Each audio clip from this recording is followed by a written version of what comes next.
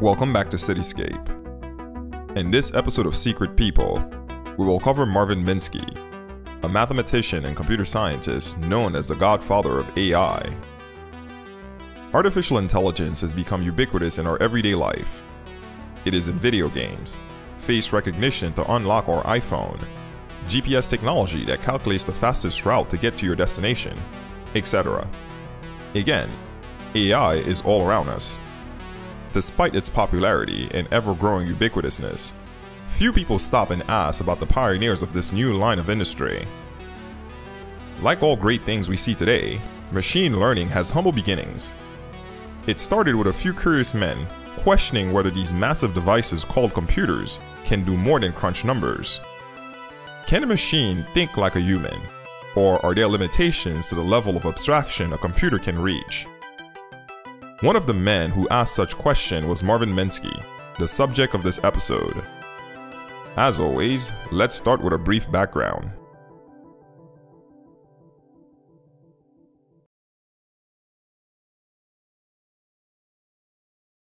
Marvin Lee Minsky was born on August 9, 1927 in New York City. He grew up in a Jewish household where science was actively encouraged. His father Henry was an eye surgeon, and his mother Fanny was a Zionist activist. As a teenager, he attended the Bronx High School of Science and then went to Harvard to obtain a bachelor's degree in mathematics.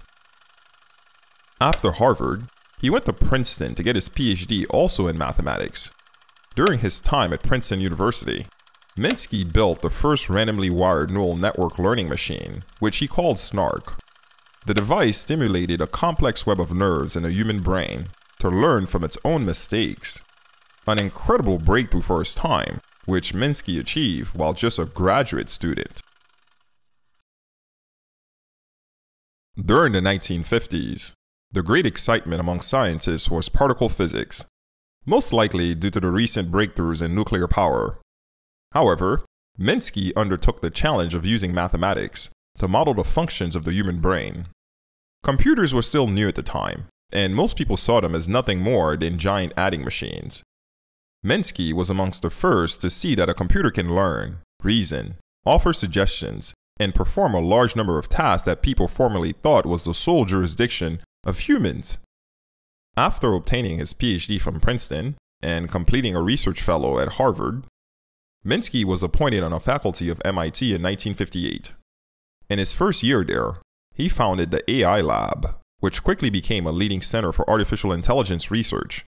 The lab not only created several breakthroughs in the field of AI, but also popularized the idea of digitally sharing information, giving rise to the open source movement we are familiar with on platforms like GitHub. The lab also conducted much of the initial work on the ARPANET, which would later become the internet we know today.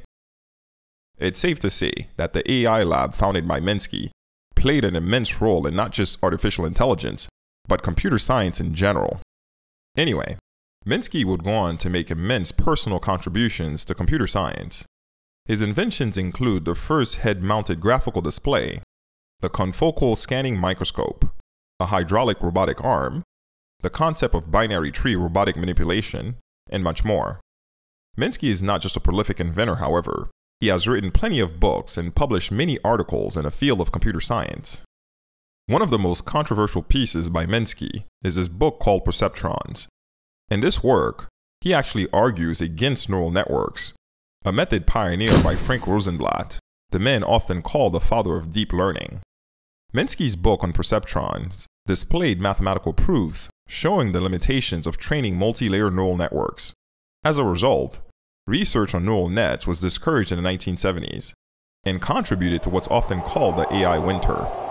This book has generated lots of controversy in the AI community because the major discourager in a now popular field of neural networks was a pioneer in AI himself. Anyway, perhaps the most noteworthy work of Marvin Minsky is his book called The Society of Mind. In this piece, Minsky argues that what we call consciousness is not a distinct element or object.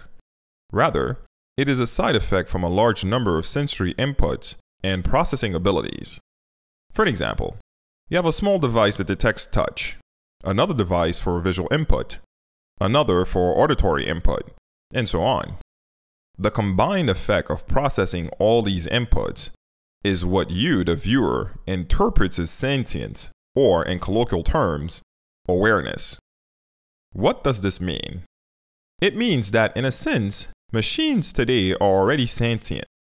Your phone, for an example, is aware of your touch, the biometrics of your face, the weather, its coordinate position on a map. It knows where true north is, etc. As machines become aware of even more dimensions of reality, it will at some point reach the level of human sentience. Therefore, rather than view AI as a sudden shift where machines become self-aware, see it as a continuum that all machines are walking towards. Anyway, I am just scratching the surface of Minsky's work. Those of you interested in learning more should get the book on the subject. Link is in the description.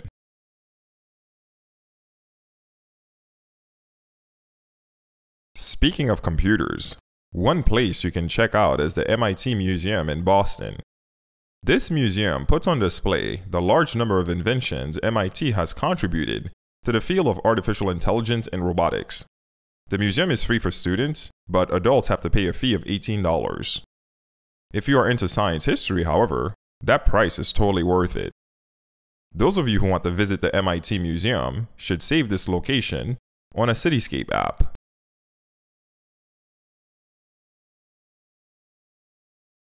Marvin Minsky has become a legend in the AI community. His name is referenced in popular books and films such as 2001: A Space Odyssey. In 1969, Minsky was given a Turing Award, the highest honor in the field of computer science. As a professor at MIT, he has also influenced countless minds such as Ray Kurzweil, the pioneer behind the singularity movement. Marvin Minsky died in 2016 of a cerebral hemorrhage. He was 88 years old. This video is in memory of him, the godfather of AI. As artificial intelligence proliferates all around us, people will increasingly take it for granted. But not you, hopefully. If you ever find yourself in a driverless car, don't think of Elon Musk, but Marvin Minsky. See you next time.